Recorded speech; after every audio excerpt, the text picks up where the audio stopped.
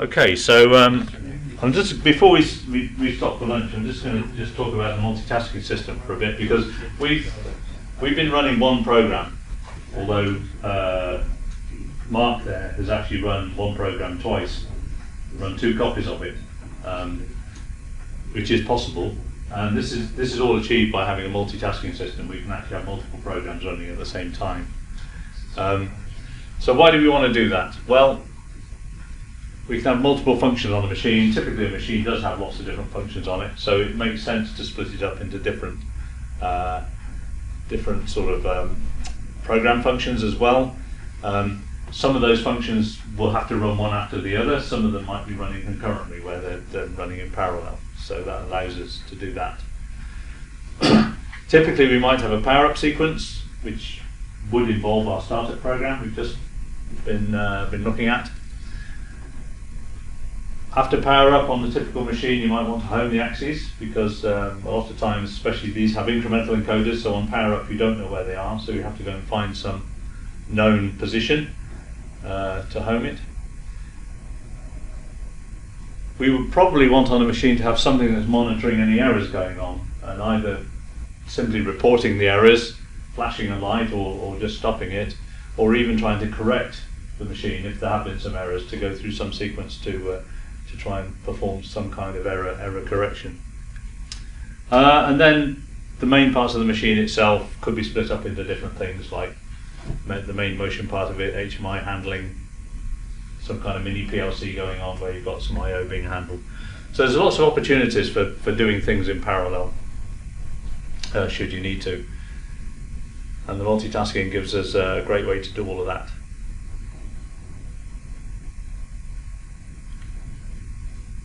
So we can divide up tasks into something that's sort of fairly specific. Even if you have a large machine, you might have an input side of it which maybe has 3 motors on working together. That could be defined as a task that's running at the input side, and a middle bit of the machine with a certain number of motors, and an output part of the machine with a certain number of motors. And you might well split it up so that one program runs the input side, one program runs the main bit in the middle, and another program runs the output side.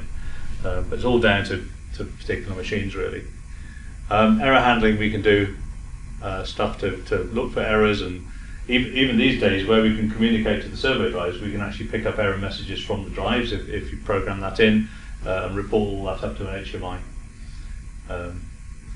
Or even these days up to the cloud, so that someone on the other side of the world can see what's going on.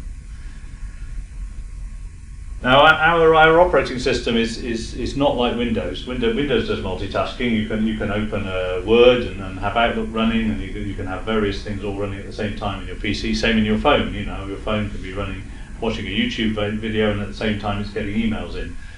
This is all to do with multitasking.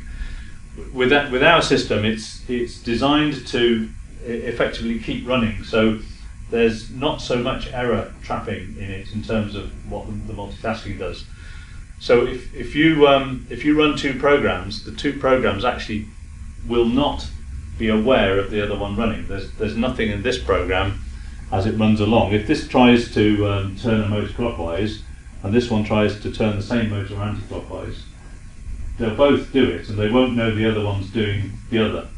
Yeah. So there's no kind of communication between the processes, unlike in Windows. If you try to in Windows try to open a serial port, I know we don't have COM ports these days, but if you try to open a COM port with one bit of software and then try to do it with another bit of software, it'll say no, you can't, that one's already in use. You know, we used to have this where our software was resident on an Allen Bradley occupied PC, because the Allen Bradley software, as soon as you start the PC, it says, right, COM port, I've got that, and it does it right from the word go. And then when we try to start Motion Perfect goes, oh, there's no COM port. But it's only because the Allen Bradley software's basically occupied it and taken over. Yeah, there's no checking like that in our controller. So 2 programs try to control the serial port, yep, they can do it.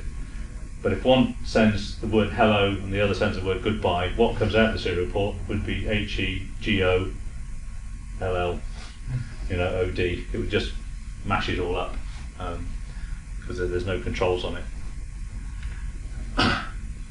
Command line, of course, is a real benefit to us. What I mean by the command line here is actually that means the entire Motion Perfect connection. So while we're running all our other programs, Motion Perfect can hook in there and can tell us what's going on and allow us to do sort of real-time debugging.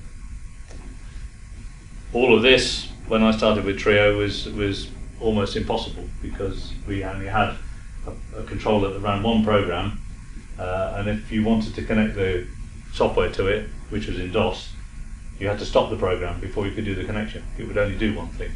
And now we take all this for granted. It's like I say, all of our phones, all of our PCs have this anyway. Okay, a few words. I've used the word process on the previous slide rather than task because IEC programming language, the PLC language, has taken the word task to have a specific meaning. So when you talk about a task, that's an IEC task. So a process is one of our multitasking slots that could be running BASIC, or it could be running in the PLC, or it could be running, if we decide to use another language in the future, it could be running another language. Okay, I got you putting run something comma 0 and something comma 1, didn't I? So to run it on specific, those are called processes. And each controller has a maximum number allowed. So 0 is the first one, and then whatever the maximum is will be the top. On these, the maximum one is 9. Yeah. On the 664, the maximum is 21. Yeah. And on a lot of our high-end controllers, it's 21. On our lowest range controller, the 403, it's only 0 to 5, 6, 5. I think it's 0 to 5, is it? Because there's 6 processes. Yeah, yeah. And you can see here I've got quite a cluttered, there's a lot of programs here, and I'm running a few of them, but you can see this little triangle that appears here. If you click that, it actually shows you the process number it's running on. So you can see there I've got main running on 1, motion 1 is running on 21, and something called printer is running on 20. Okay, that's the list of different process numbers that are available on the different controllers. I think it's up to date, isn't it? I don't think there's any more until Fred finishes the 404. We'll have to add that to the list. Okay, and then just going back to how we might configure things, you have one program that runs on power up, say I've called it main, could be called initialize or whatever. That then is going to be running the other program. So it runs the startup, runs some ladder logic maybe, and then runs various other different programs as needed. But the important thing is that this one called main will continue to run all the time. Even if the others stop, we want this one to stay running. So you need to really write that with that in mind, so it won't suddenly stop or quit because there's some error, because it should be monitoring errors in the other programs. We can look at what's running. Under the directory link in this menu here, there's a processes menu, so when we look at that we can see what processes are running. It'll tell us what line number it's on, and how many percentage of the CPU it's using, which is sometimes useful. This particular picture is taken from a 664, so it's a multi-core processor. So it's actually also telling us what core it's running on. So you can see the one called main running there is taking 100% of the time on core number 2. Printer's paused and is taking 0%, and motion 1 there is sleeping, which is taking 2%.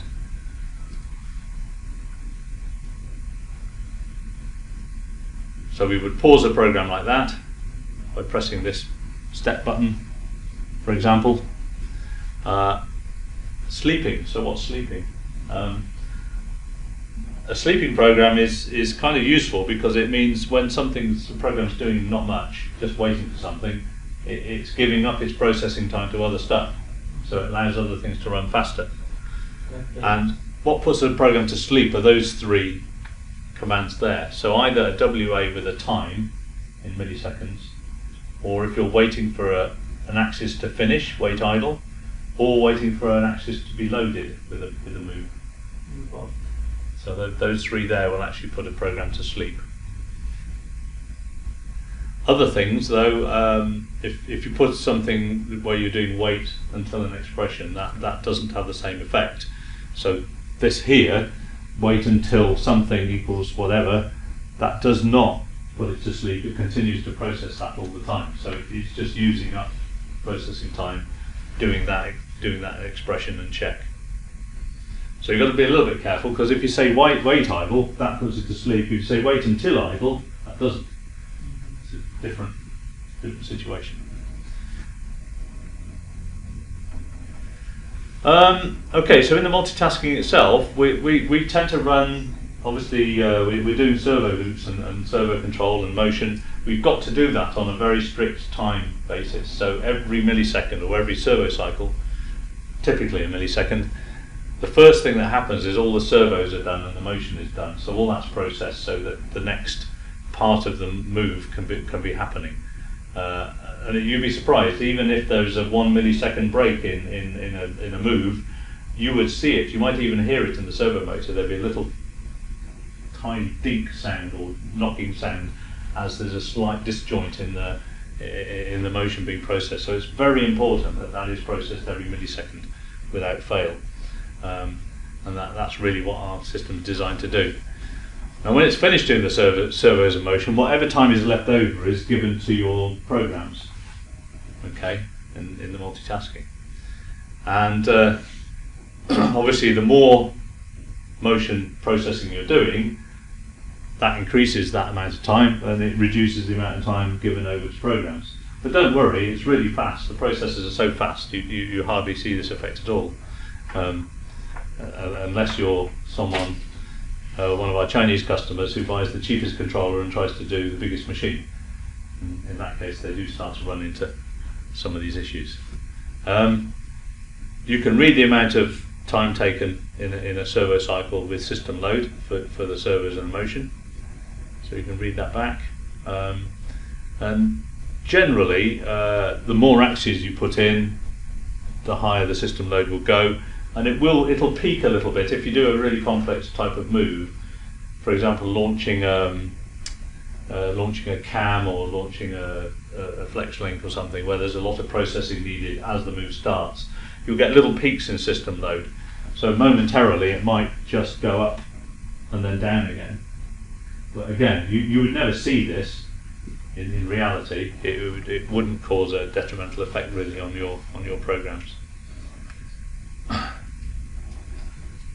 Now one thing that will affect your programs a lot would be if you decide you want to close the loop much faster.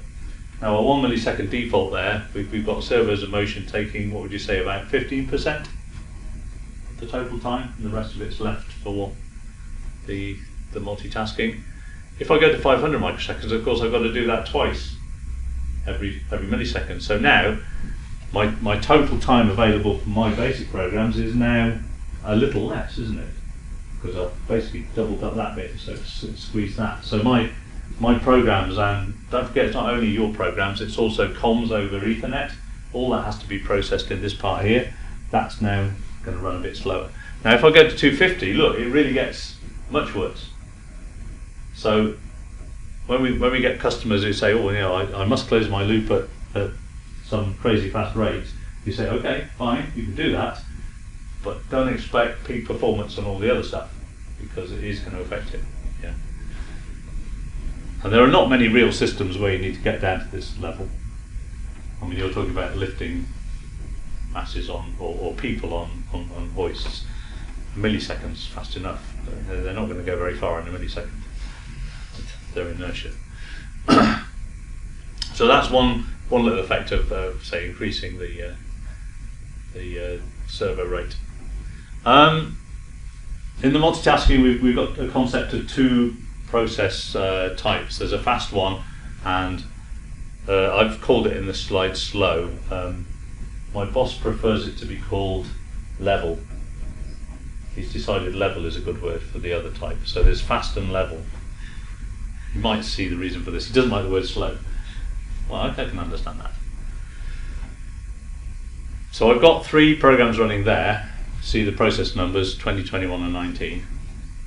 And what's happening is that 20 and 21 are my fast ones, which are shades of grey here, these two, and then one slow process, or level process as it's known, which is that one, and then actually a quarter of that has to be given over to the system. So there's a system process running all the time, and what that's doing, it's actually doing the comms, so it's got the Ethernet stuff in it, it's got stuff, if you're running CAN bus, it's got CAN bus in it, so it's got all the stuff the system needs to be running in the background.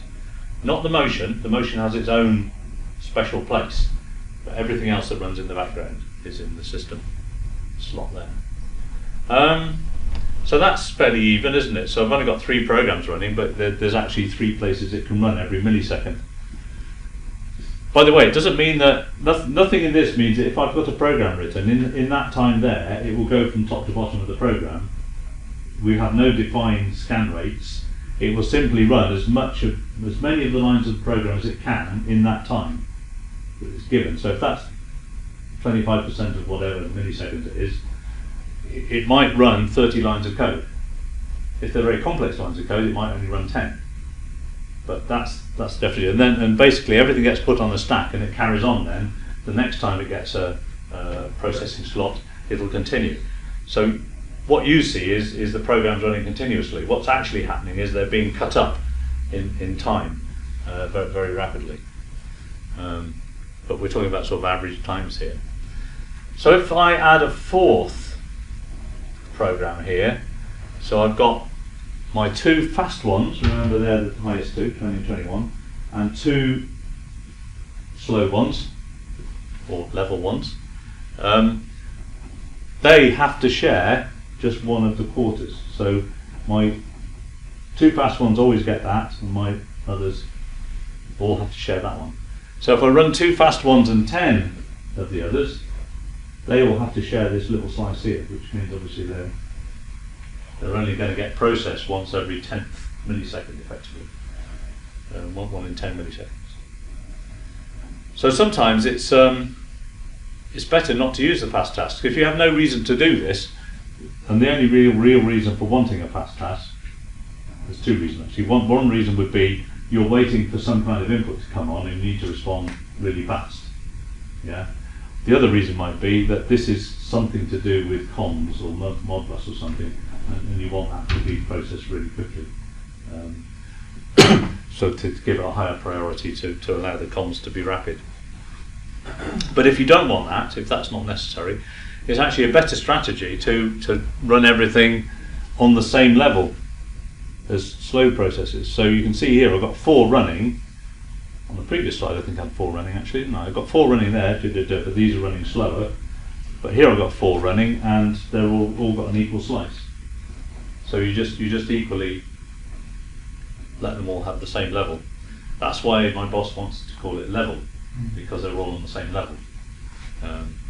So you've just got that two-tier system really. There's no difference between a program running on process 1 compared to process 7. They're running on the same level. It's only the top 2 that have any difference, and in your systems that's 8 and 9. Notice the system process always gets its slice whatever, so it carries on.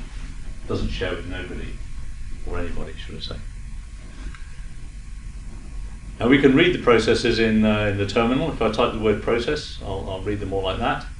And you can see here that actually it's listing not only our user programs running, so I've got startup and 2 other programs there. It's actually showing you all of the system stuff as well, which probably isn't too much interest to you, but it kind of gives you an impression of the fact, for example, nearly 5% here is being taken up by the TCP/IP server. This is for the Ethernet, and nearly 5% is being taken up by the EtherCAT on this one. Doing some processing. Something called a display manager. I have no idea what that is, apart from it might be the LED display. LCD display. MPE is the motion perfect connection, so that's taking up 5% as well. And the protocol scheduler, this is the bit that actually schedules between, no it isn't, I beg your pardon. Protocol scheduler is to do with protocols. Not sure, don't know. But it's to do with communications anyway. So as you get, a lot of that's to do with communications. This particular one isn't using any CAN bus, so you see the CAN bus server here is actually using 0. So you get an idea of what's going on anyway.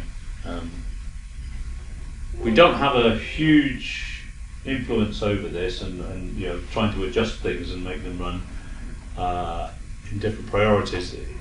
With some fairly expert knowledge, you can change how things will run, but it's really beyond the scope of this course. So it is possible to give like more time to this bit and less time to your user programs, but I wouldn't recommend it. It's best just to leave it to sort itself out, really. It does a fairly good job most of the time. Okay, there's the system processes. And of course the kernel bit, this is our motion processing, so that stands out on its own. That always has its own amount of running. So if we run a system with for example, if we run an EtherCAT system with say 20 axes on, you'd expect that maybe to be more like 50%, because you're running a lot more axes. Okay, the multi-core things.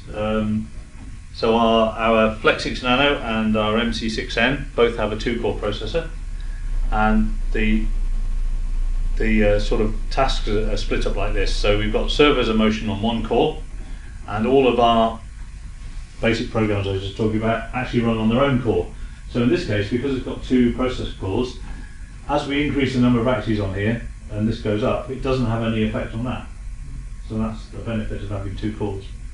This bit called system tasks here, we can allocate that to a number of different things. That's kind of variable. One of the things we sometimes do, we've done this for a customer recently, is we've allocated all the Ethernet stuff into here, so it speeds up his Ethernet comms, because he was trying to send so much data in a short time to us. So we can manipulate this bit, but that bit there is the same as it is in the single core. Now the 4-core one, if we go to that, then we end up with obviously 4 cores, and what happens there is we put the system processor in its own core, so that's doing all the Ethernet and all the other stuff, servers of motion in a core, and then our user programs are split between 2 cores. And what happens there is that the fast tasks are allocated. You have 1 fast task in here and 1 in there, and then all of the others share some remaining time in both of those. So if you think of if you had a fast task and 2 fast tasks and 2 slow ones, or 4 slow ones, say, the fast tasks would take 50% of each of those, and then the slow ones would share the remaining 50% of each. And again, it improves performance, of course, at a price. And there's a screenshot of doing the process command on a multi-core controller. So you can see the servo scheduler is on 1, so that's the system task, is it? No. Yeah, sorry. Yeah, so the servo, this is the motion bit. Servo scheduler is the motion bit, so that's running on 1 core. Then all the system stuff's running on core 0, and then the user programs are running on 3 and 2. So how does that affect us? You write programs and you run them, and it just runs them. So normally everything you do processes fast enough for you not to worry about anything I've just told you. But we do run in occasionally to situations where users are trying to get an awful lot out of the controller, and then you have to start thinking about exactly how these tasks are running with each other. When you write a program, you want it to move stuff, so you will be obviously writing a program that does moves. What happens when you get to a move in the program is that it's transferred into the motion part. So when you get to the command move, it will actually go into here. You'll see it appear in that part there. Instead of idle, it would say move or forward or whatever the command is. And once it's in there, it's using the preset parameters that you've put in there, okay, which we've already been setting up some gains, for example. So the motion part runs really on its own, completely, almost like it's a separate device in some ways. So when your program comes down and does a move, so you come down here, set the speed, accel, do a move there, that move initially goes into the program's own buffer, and in there it is then signalled to the motion system to say, hey, I've got a move for you. And then the motion system will go, okay, I'm free, that axis is not doing anything, give me the move. And the move goes across there, first into something called the next move buffer. And then if the main buffer, move buffer is available, it'll just go straight into there, and then it starts to run. So this bit here, this velocity profile unit, is the bit that does the actual motion. And then the servo control part of it, that we've been looking at tuning, that takes these millisecond by millisecond, a new demand position goes into here and is used to control the actual position of the motor. And that's basically the sequence. So the two boxes here, the one on the right hand side and the middle one, what's called deterministic, they're run in the main kernel once per millisecond, and then the bit that's running the basic, we have no kind of specification of exactly how many lines of code it will run. It just runs quite fast. But we can never actually say how long it will take to run those 4 lines of code. It is quite variable, but let me assure you, it's fast enough. You know, it'll run far quicker than any machine that you're trying to control. Any questions about all of that? It's a little bit technical. Actually, we had experience about the application. They called transfer machine. Okay. The transfer machine use several multi-axis parts. For example, 2 axis do the drilling. Mm-hmm. The next station, actually the station just moving, and the work is moving between, exchanging the position between the different stations. Mm-hmm. And the next station do some tapping, for example. Yeah, yeah. And the next station do some engraving, for example. So the same part, Mm-hmm. exchanging stations Yes. into the machine, and then finally the final piece go out of the machine, Mm-hmm. unloading by robot or something like that. Yeah, yeah. So in that application, they use something like maximum 21 axis, 22 axis Mm-hmm. in the same machine, in different multi-axis stations. Yes. So in that cases, can we use, for example, for 21 axis, which kind of controller can be useful to use in that machine with the minimum price, I mean? Well, the Flex 6 should run 21 axes. Okay. Yeah. On the Ethercat, that should work. Ethercat, yeah. Yeah. I would imagine you're not going to have, you've got 21 axes, but you've not got 21 workstations around that. So your number of programs you need to run, I would suggest you're running 1 program for each action, each station. Yeah. But maybe there's 10 stations. Yeah, something like some that. have 1 axis, some have 2 axes, Yeah. whatever. Yeah. Exactly. And everything coordinated by 1 main program that's doing the main sort of transfer time. Yeah, they're running at Yeah. the same time, but Yeah. should be in the different tasks like Yeah. that. Yeah. No, that would. So the Flex 6 now Quite. is- Flex 6 Nano would do that, I would have thought. It's really the number of axes that governs what controller you pick. So not necessarily the number of workstations or whatever. It's the number of axes. Okay. Yeah. Yeah.